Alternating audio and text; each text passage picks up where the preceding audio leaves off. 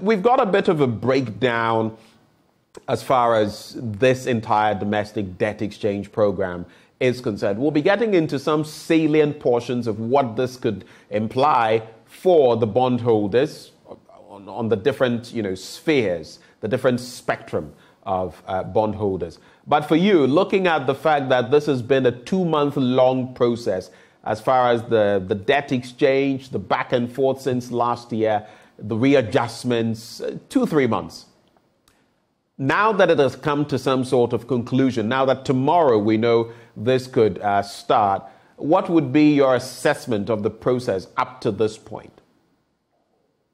Well, thank you again and good morning to all your listeners.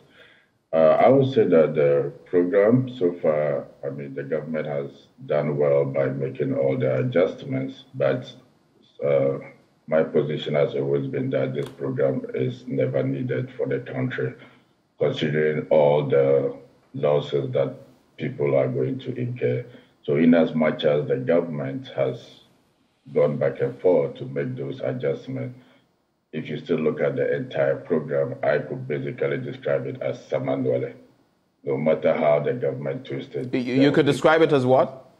As Samanwale. Samanwale in Dagbana implies losses. And that is a perfect description by a Ghanaian musician in the northern region who came out to describe the MPP government and Nana Addo as Samanwale.